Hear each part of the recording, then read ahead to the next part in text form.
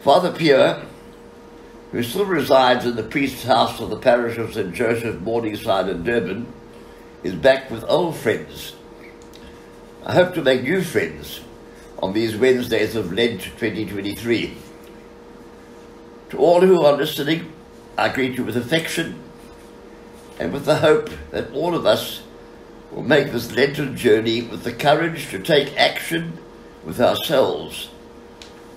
Indeed, as our Lenten theme proclaims, Lent is a season of action.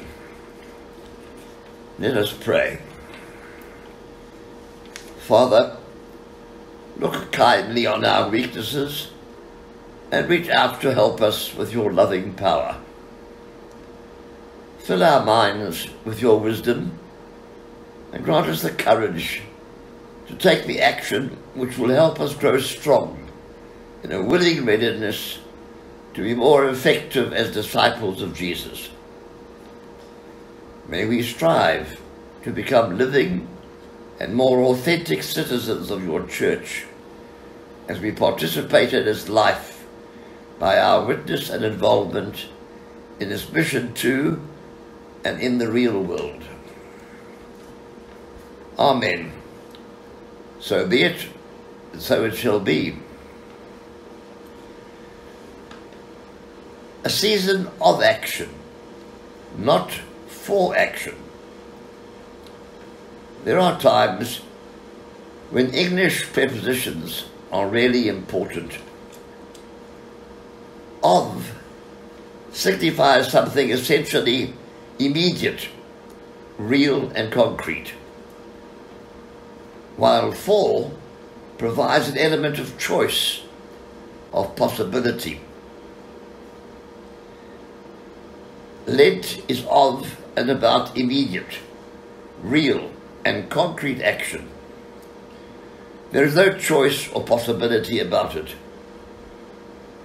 On Ash Wednesday, we were signed by ashes with the words, "Repent and believe the gospel." It was an instruction. It was not an invitation. It was a call for action. My action, your action, our action. Take a look then at the first reading of this Wednesday's Eucharist, the book of Jonah, chapter 3, verses 1 to 10. The word of the Lord was addressed to Jonah. Up, go to Nineveh, preach to them as I told you to. And Jonah went and preached, and the people believed. Jonah's action followed on the Lord's instruction. There was no hesitancy. The prophet heard the instruction and acted on it. Did I hear the call to repent and believe the gospel at the start of this season of action? Now we must hear the call of Jesus in today's gospel reading.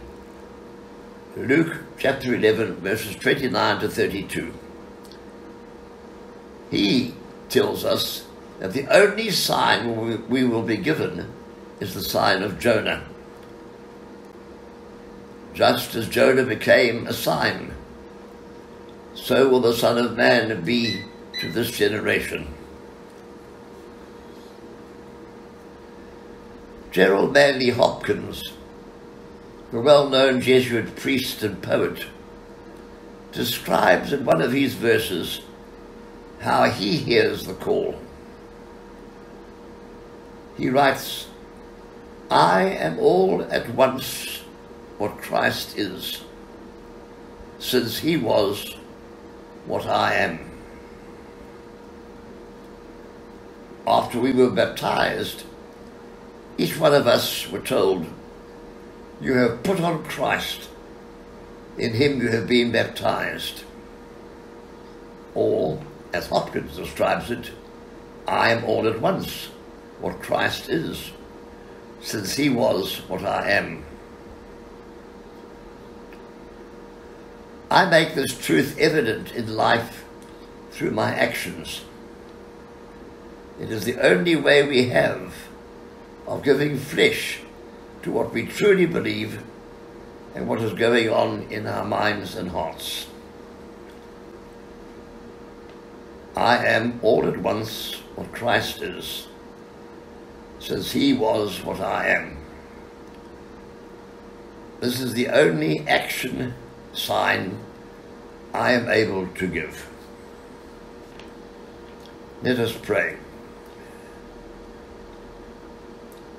Lord Jesus, may your Spirit help us always to remember and be enthusiastically aware that we live through our actions. They are your signs in the world in which we live. Lord, remain close to us every day of this Lenten season of action. May we grow day by day. You are my rock and rescuer. Amen. So be it, and so shall it be.